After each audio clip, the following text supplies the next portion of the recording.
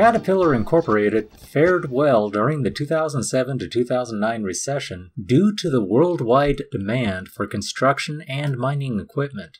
But by 2013, growth in developing countries slowed, and the demand for Caterpillar's equipment declined. The company announced in 2010 it would lay off 260 workers from its South Milwaukee plant. At the time of the layoffs, the U.S. employment rate was 7%, well above the normal level of about 5.5%. Some economic advisors and economists did not expect the economy to reach a normal level again until 2018. At the beginning of 2016, Caterpillar announced layoffs in the U.S. and China.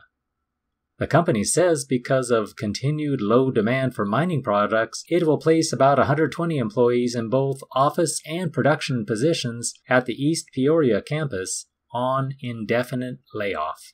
The actions, including 5 plant closings, will result in a net reduction of about 670 jobs. In this chapter, we will begin a deeper look into the economy, what we measure and why it is measured, and where those data can be found. We will also explore methods of analysis to filter through the information in a way that reveals facts and meaning most useful to framing our responses to economic conditions.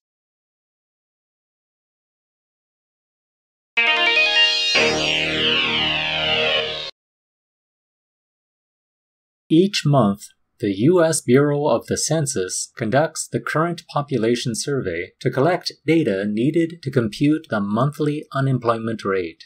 The Department of Labor's Bureau of Labor Statistics, the BLS, uses these data to calculate the unemployment rate. People are considered employed if they worked during the week before the survey or if they were temporarily away from their jobs. People are considered unemployed if they did not work in the previous week, but were available for work and had actively looked for work during the previous 4 weeks. The labor force is the sum of employed and unemployed workers in the economy. The unemployment rate is the percentage of the labor force that is unemployed. Discouraged workers are people who are available for work but have not looked for a job during the previous 4 weeks because they believe no jobs are available for them. The labor force participation rate is the percentage of the working age population in the labor force. The employment population ratio measures the percentage of the working age population that is employed. In economics, a discouraged worker is a person of legal employment age who is not actively seeking employment or who does not find employment after long-term unemployment. This is usually because an individual has given up looking or has had no success in finding a job. Hence the term discouraged.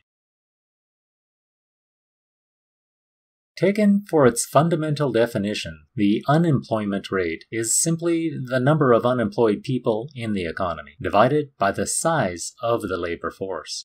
A definitive code for this is U3, as these data are collected by the Bureau of Labor Statistics, the BLS.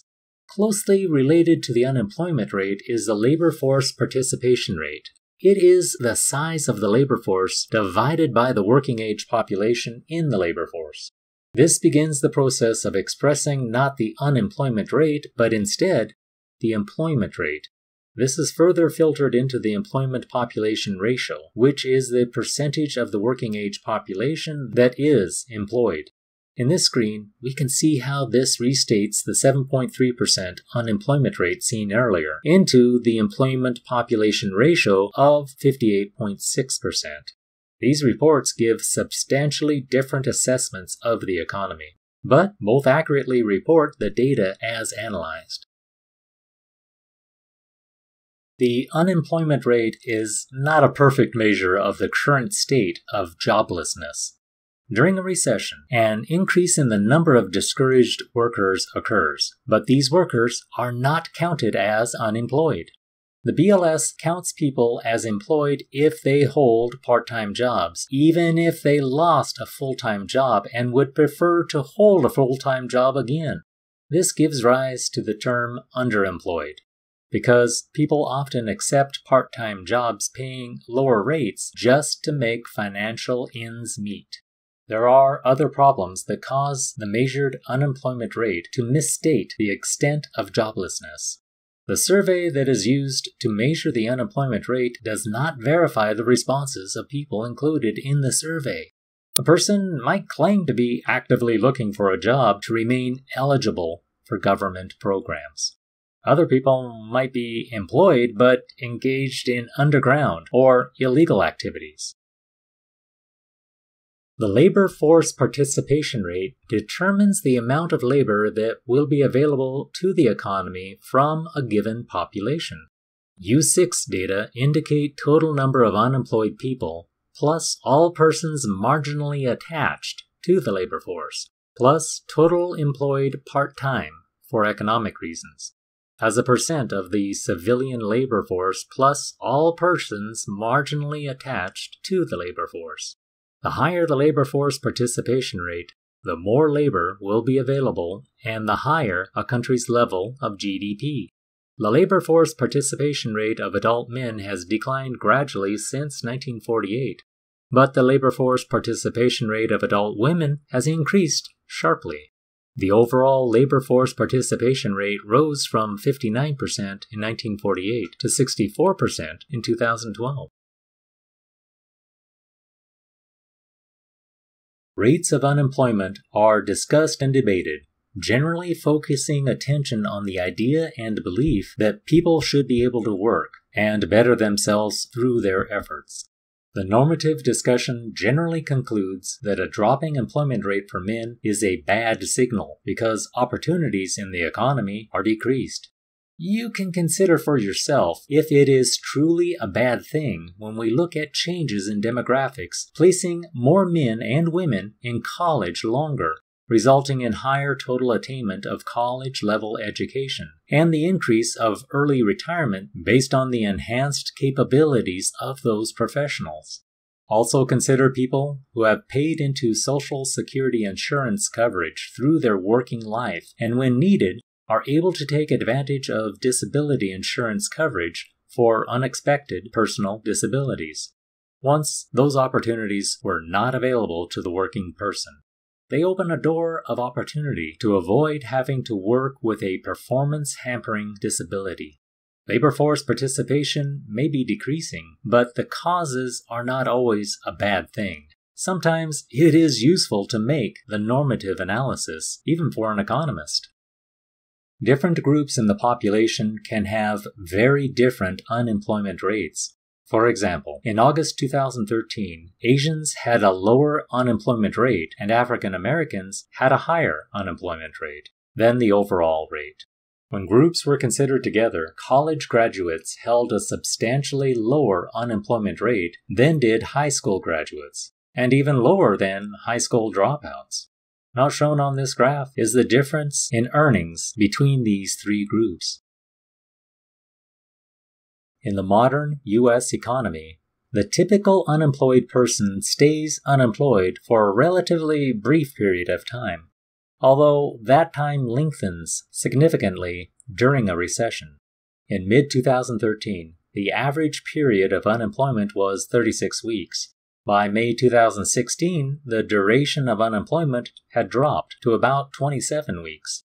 Prior to the recession in 2001, the period of unemployment generally lasted for 10 to 20 weeks, averaging around 15.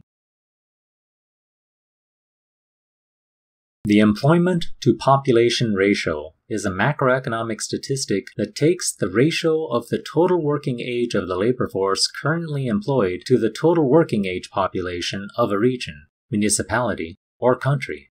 Although a rate below 59% was witnessed until about 1975, its peak in 2000 to almost 65% benefited workers and the U.S. economy and led to disgruntled perceptions about the current rate below 60%.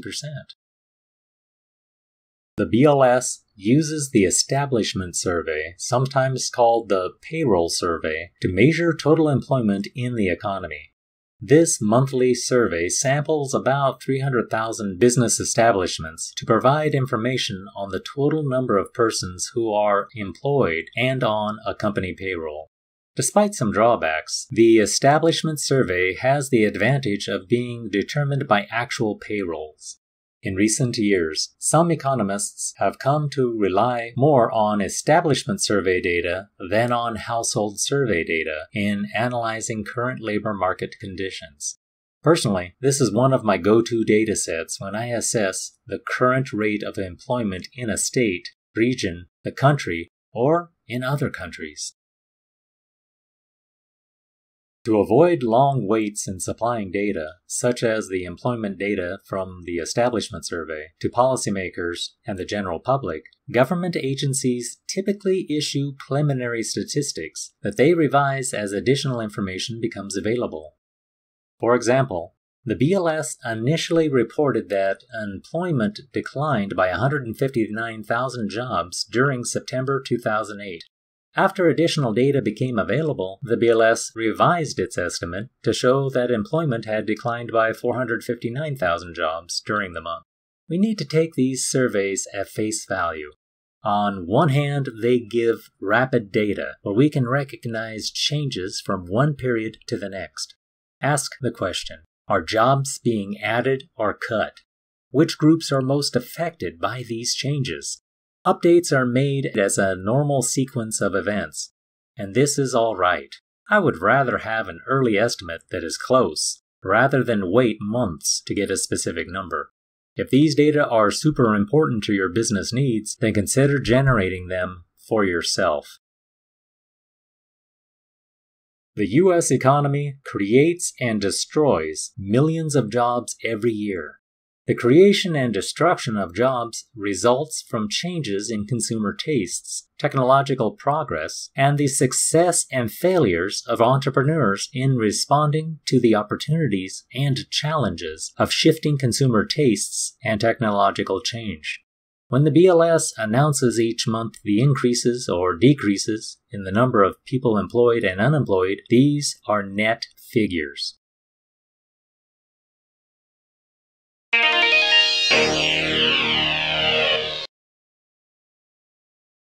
Unemployment analysis in the United States focuses on the causes and measures of U.S. unemployment and strategies for reducing it.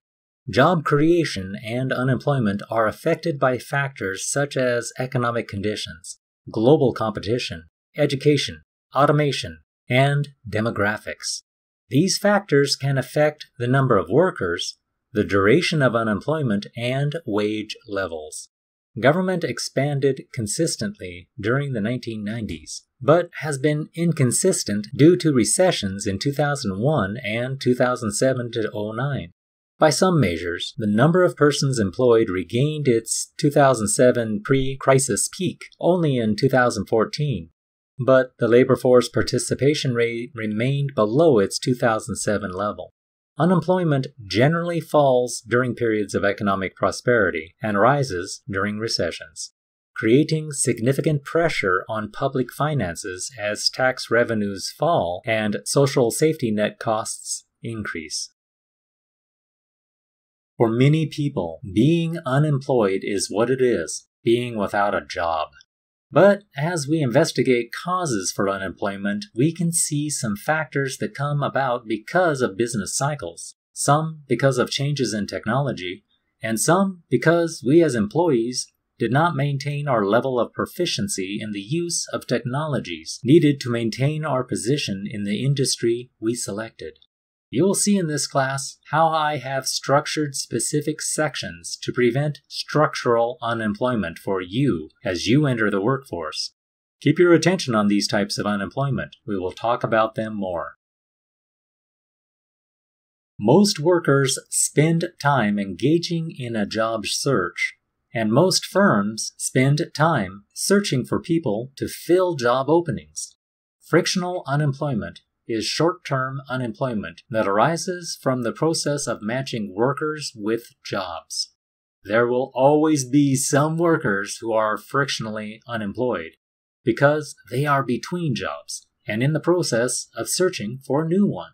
Some unemployment is due to seasonal factors, such as weather or fluctuations in demand during different times of the year. Seasonal unemployment refers to unemployment due to factors such as weather, variations in tourism, and other calendar-related events.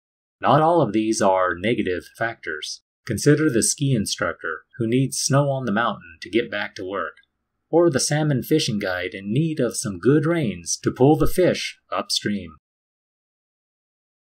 Structural unemployment is unemployment that arises from a persistent mismatch between the skills or attributes of workers and the requirements of jobs.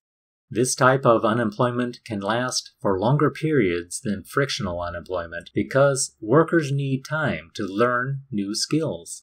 We see this consideration come to the fore in economics, where new technologies are evolving at a rapid rate and are adopted by businesses positioning themselves to take advantage. Workers need to match the rate of technological change to maintain their value. You came to this class to learn macroeconomics, and in the process, I assign you a term report and presentation where you are required to use a word processor and presentation software.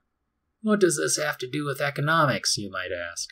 This has a lot to do with expectations, as structural unemployment puts you in position of graduating college with a wealth of opportunities while using free software applied to real-life scenario.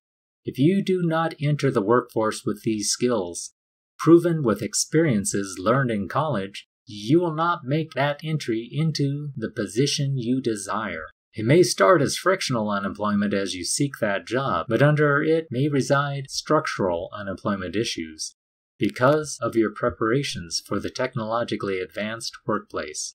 Bill Gates at the Microsoft Corporation made a solid business decision to provide free MS Office and operating system software to college students and professors because they know that if you graduate college knowing how to use these software, employers will purchase them in the workforce. But if you complete your degree without a firm knowledge of how to use the software when it was provided free of charge, then employers will view this as evidence that you are not on the cutting edge of technology, even when it was given to you at no cost. This is where the macroeconomics term report comes into play. Use MS Office software with style sheets to create the cover page, title page, table of contents, list of figures, acronyms used, references, and literature cited. All of these features are displayed on the Tech Tools for Student Success with videos to show you how to use them. I put you through these tasks because I care about your success, as I have structured events to prevent structural unemployment on the day you graduate. I've set it up for your involvement. Now it's up to you to make it happen. When the economy moves into recession, many firms find their sales falling and cut back on production. As production falls, firms lay off workers. Cyclical unemployment is unemployment caused by a business cycle recession. The USA and most of the global economies experienced the Great Recession in 2007 through 2009. And as you have seen in these class videos, we are currently in a continuation of the contraction cycle put into the economy into what may be called the Greater Recession.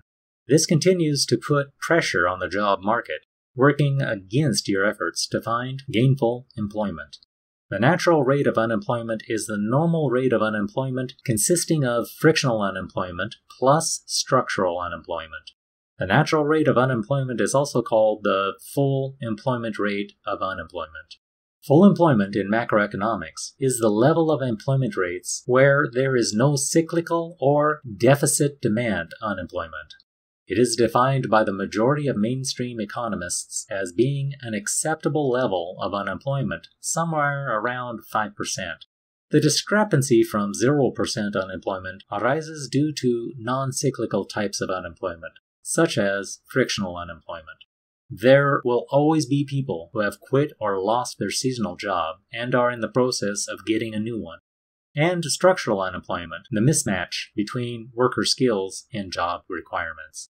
Unemployment around 5% is seen as necessary to control inflation in capitalist economies, to keep inflation from accelerating, that is, from rising from year to year. This view is based on a theory centering on the concept of non-accelerating inflation rate of unemployment, or NIRU. In the current era, the majority of mainstream economists mean NAIRU when speaking of full employment. The NAIRU has also been described by Milton Friedman as the natural rate of unemployment. Having many names, it has also been called the structural unemployment rate. Currently, it is around 5% when measured using the techniques currently employed by the federal agencies in our economy. Bank of America Corp. Has been reported to be cutting jobs at its investment banking and capital markets operations. According to Business Insider, the bank might already be cutting down on jobs in Asia, Europe, and the U.S. In a March 2016 update by Bloomberg, the bank has fired at least 15 employees from its investment banking division in Asia. The layoffs include 12 directors and 3 managing directors. Moreover, Bank of America let go of several employees holding junior positions. It is important to note that investment banks around the globe are making changes to the way they operate in attempts to cut down on expenses and overall costs. Market turmoil amid uncertainty around oil and commodity prices and fears of slowing emerging economies have led to slowdown in trading and deal-making. Majority of the banks have been cutting down on jobs and exiting low-return businesses that are prone to threats from slowing economies. These moves allow management to divert focus on business opportunities that hold better prospects. Bank of America is joining firms across Wall Street in paring back staff amid the first quarter of 2016 for investment banking and trading revenues. Bank of America is responding to cyclical contraction events, placing laid-off employees into the cyclically unemployed category. You saw this figure in the Chapter 19 video as another representation of the rate of unemployment in the USA. You can see now how unemployment rates come with several caveats about what is being reported and what it means. I am fairly certain you have not seen this depiction of unemployment in our economy at over 23%. Specifically, I call it the currently not employed rate, based on the trend of employment since the conclusion of the Great Depression in 1939. I made this analysis using data available through the Fred portal. Using the number of employed people, I created a trend line in Excel from initiation of the data through February 2001. I used this breaking point to recognize a point of change in the U.S. economy where full recovery has not yet been achieved. The actual number of employed people after the 2001 recession did not reacquire the level of employment projected by the historic trend. The rate of job growth increased after 2002, but not to the expected levels. The Great Recession 2007 to 2009 dropped employment levels even more, and still, as of 2016, the rate of new job growth has not been achieved to the levels expected, resulting in the 43.6 million job deficit in May 2016. I challenge you to experiment with these data and make your own projection of our current employment position using these techniques.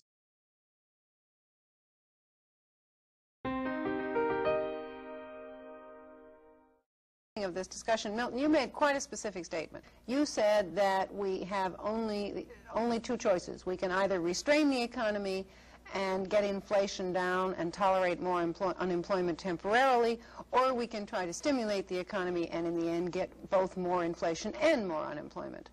Now, Walter, I know there are many occasions, at least, on which you disagree with Milton. I guess this may be one of them. You would say, I gather, and I don't want to put words into your mouth, that no, we can stimulate the economy and thereby reduce unemployment without, down the road, getting both more inflation and more unemployment. Well, now, that is a question of fact.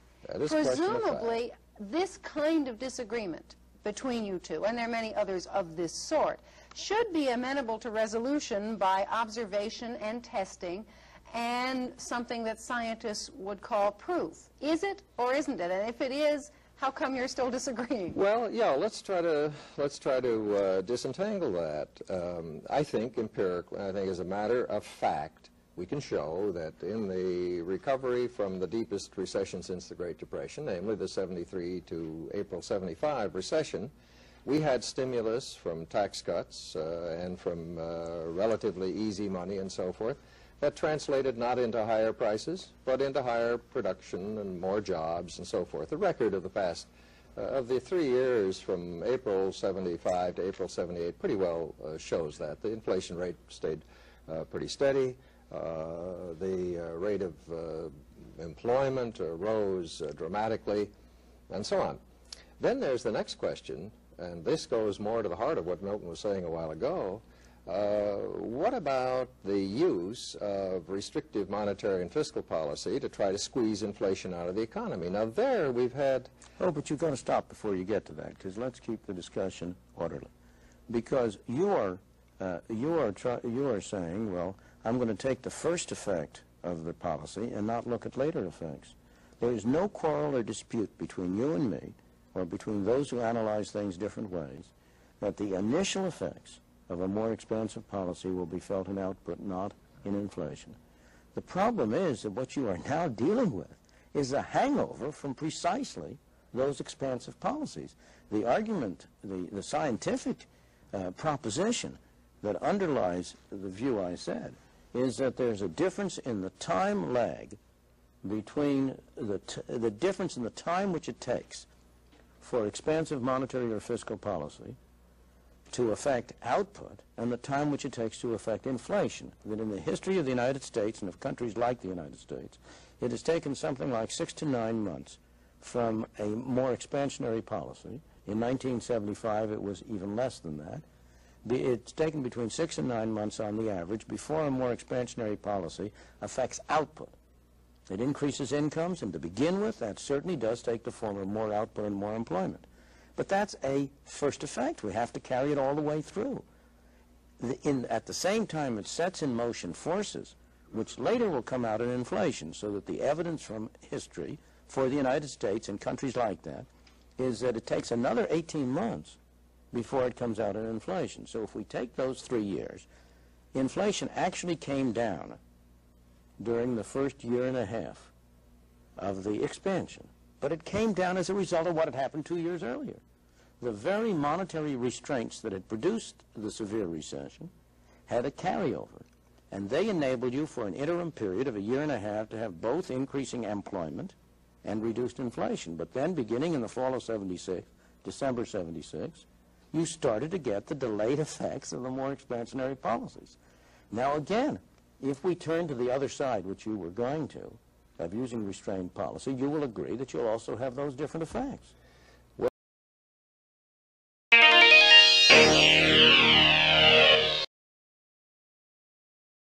Governments can reduce the level of frictional unemployment with policies that speed up the process of matching unemployed workers with unfilled jobs. Governments can help reduce structural unemployment with policies that aid worker retraining. Some government policies can add to the level of frictional and structural unemployment. In the United States and most industrial countries, the unemployed are eligible for unemployment insurance payments. The unemployed spend more time searching for jobs because they receive these payments.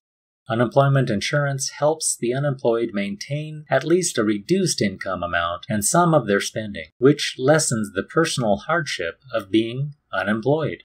In the United States, many unemployed workers are typically eligible to receive unemployment insurance payments equal to about half of their previous wage for 6 months, although this period is often extended by Congress during recessions. In many other countries, workers are eligible to receive unemployment payments for a year or more, and payments may equal 80% of their previous wage. In 1938, the federal government enacted the minimum wage law. If the minimum wage is set above the market wage, the quantity supplied of labor will be greater than the quantity of labor demanded. As a result, the unemployment rate will be higher than it would have been without the minimum wage.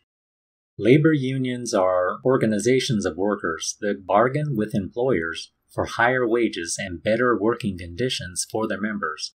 In unionized industries, the wage is usually above what otherwise would be the market wage. But most economists believe that this does not result in an increase in the overall unemployment rate because only about 9% of workers outside the government sector are unionized. An efficiency wage is an above-market wage that a firm pays to increase workers' productivity. Efficiency wages are another reason economies experience some unemployment even when cyclical unemployment is low. Consider the efficiency wage as I have, from the standpoint of an employer in a natural resources consulting business. While operating my own business, I have assembled some fantastic people capable of doing meaningful work efficiently and with purpose.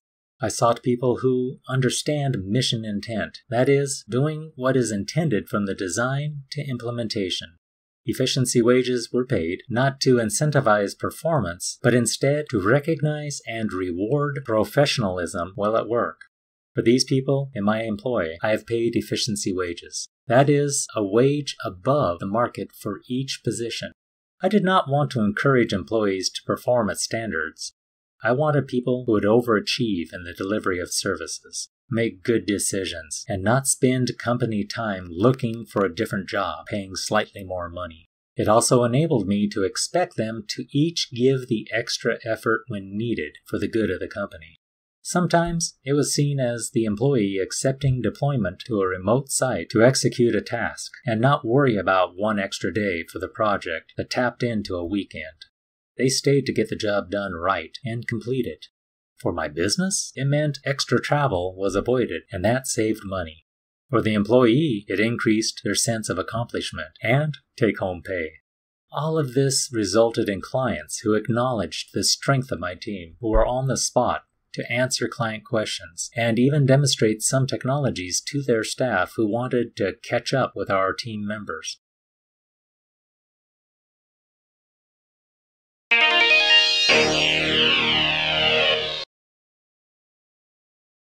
The price level is a measure of the average prices of goods and services in the economy. The inflation rate is the percentage of increases in the price level from one year to the next. The GDP deflator is the broadest measure of the price level, but to know the impact of inflation on the typical household, the deflator can be misleading.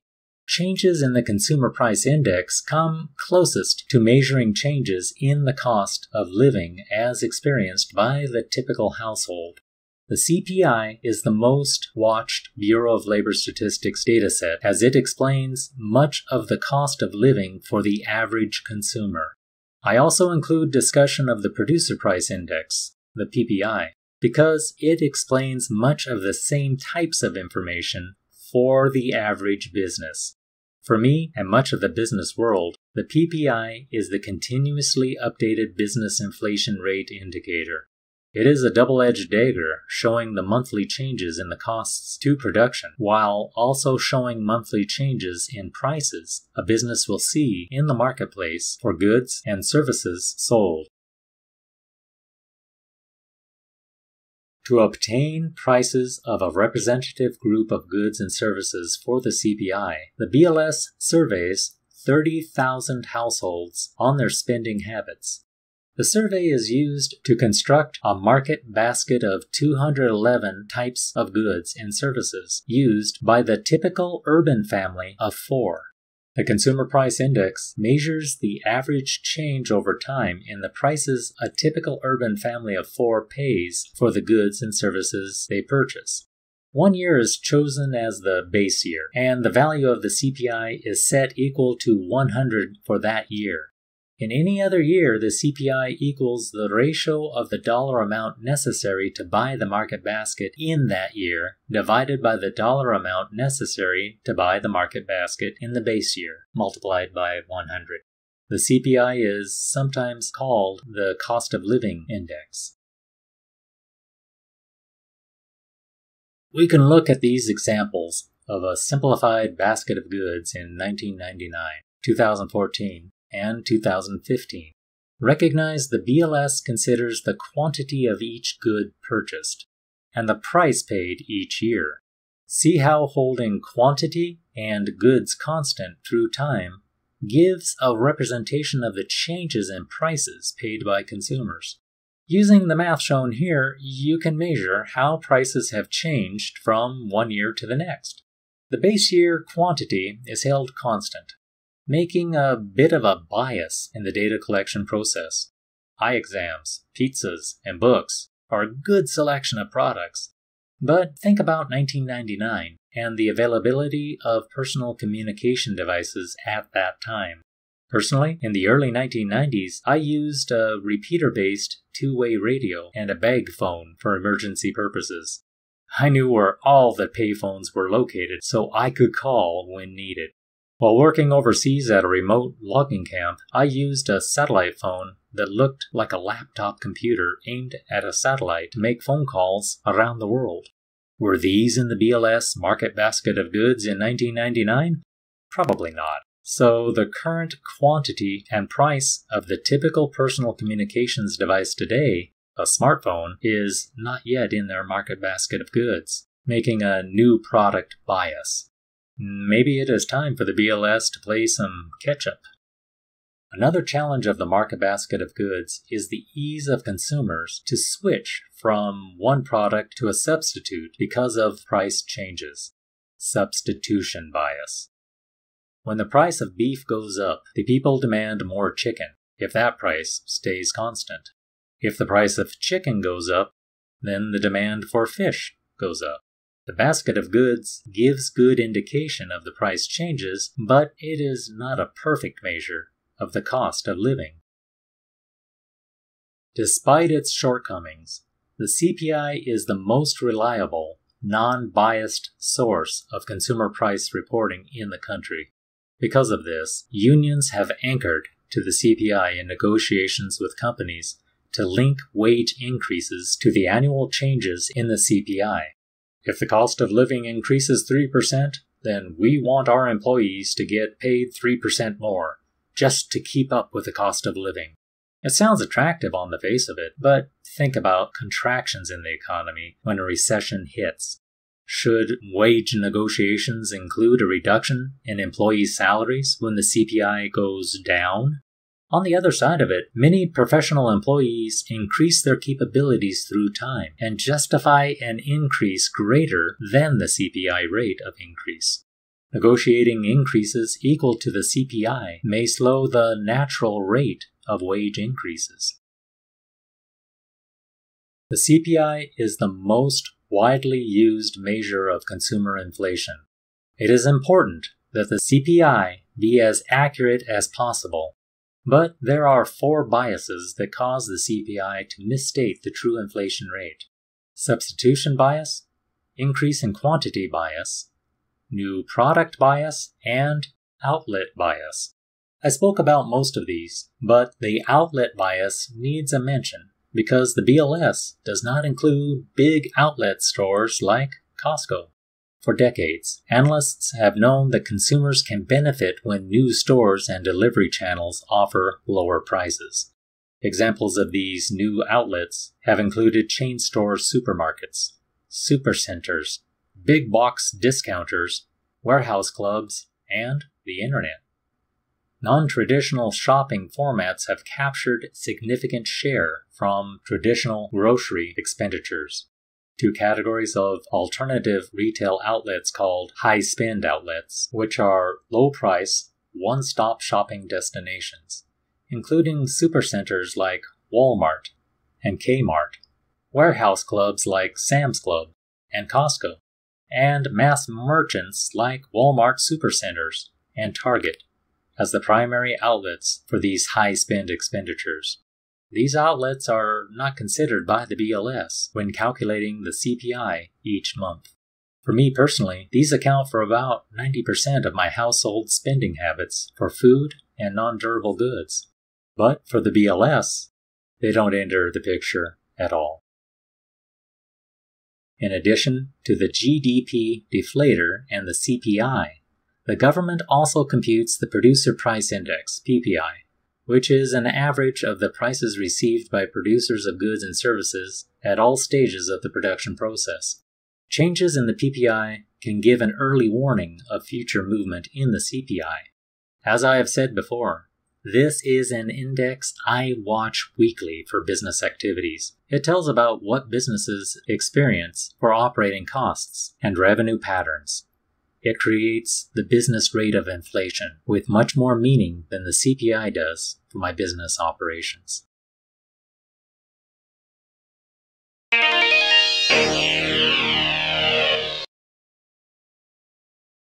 Price indexes give us a way of adjusting for the effects of inflation so that we can compare dollar values from different years. Economic variables that are calculated in current year prices are referred to as nominal variables.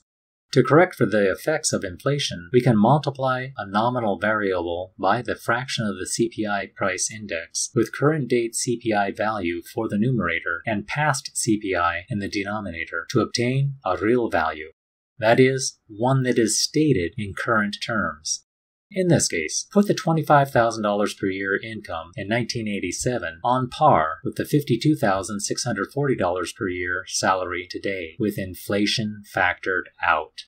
We would call the $25,000 a year salary the nominal wage, because that was what was paid on the date of transaction. When inflation is factored out and it becomes $52,640, it is called a real wage amount and referenced for what the real date is. In this case, April 2016. The effects of freezing wages can have consequences for employees and the company. In this case, Caterpillar and employees agreed to freeze wages in 2013 for 5 years. If the CPI increases to 260 in 2018, then employee wages will decrease in purchasing power by over 10%.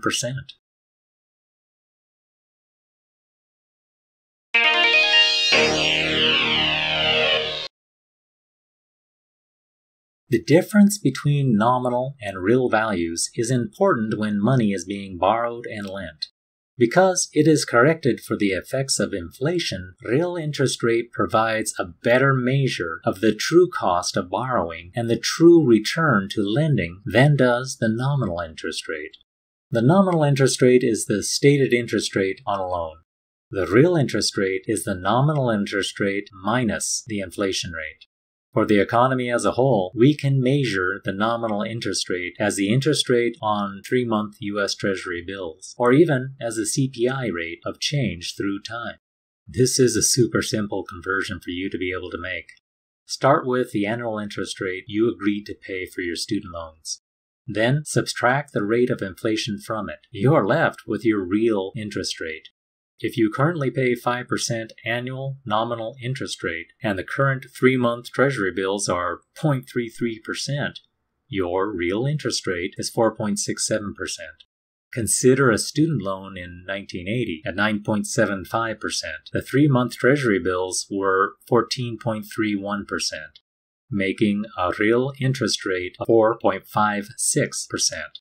After 35 years, the real interest rate on student loan looks about the same in real terms.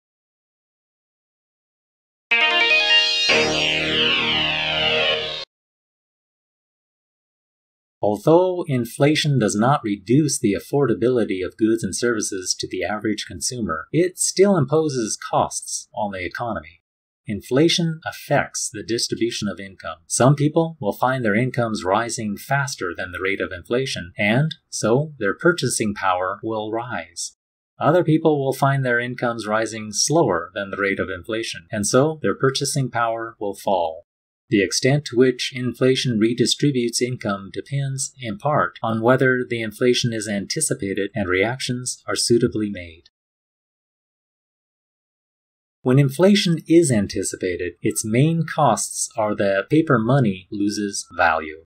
Anyone holding paper money will find its purchasing power decreases each year by the rate of inflation. To avoid this cost, workers and firms try to hold as little money as possible. Firms that print catalogs listing prices of products will have to reprint them more frequently. Stores will devote more time and labor to changing prices. Menu costs are the costs to firms of changing prices. It causes prices to become sticky, in that once reduced to print in catalog and stated as applied to a date range, consumers will be able to purchase at the fixed cost until the new catalog is made. Broad adoption of internet sales has changed this aspect of business for many industries. Today, unlike 30 years ago, prices can be changed overnight at little cost to the selling business. Inflation rates are double tough to accurately estimate. During the 1980s, the rate of inflation climbed to 18%, and homebuyers agreed to pay as much as 20% nominal on a home loan, because the real rate was only 2%. When inflation subsided to 5% in 1986, those homebuyers were saddled with a 30-year mortgage at 15% real interest rate on their new home. Folks scrambled to refinance their houses to get back on top of the fixed-rate mortgages they agreed to take. In the real estate market of 2016, qualified borrowers can take fixed-rate home loans for as low as 3.9% nominal. The real interest rate may be only 3.67%, and if inflation climbs again to 4%, the borrower will be up on their loan position, as the 4% inflation rate for the 3.9% nominal borrower will become positive 0.1% real interest rate. The borrower is making money by locking in the fixed rate while inflation was low. Some people think falling prices are a welcoming event. The reality of prolonged and systemic dropping prices is known as deflation. When it happens across the economy, people will stop making durable good purchases because it will be cheaper next month. Businesses close, people lose their jobs, and the economy screeches to a stop. This happened in the USA Great Depression of the 1930s. And more recently in Japan of the 1990s. In the USA, we are still recovering from the 2007 to 2009 Great Recession, and I am watching the dropping PPI rates along with many of my economist colleagues to see when full recovery will be seen.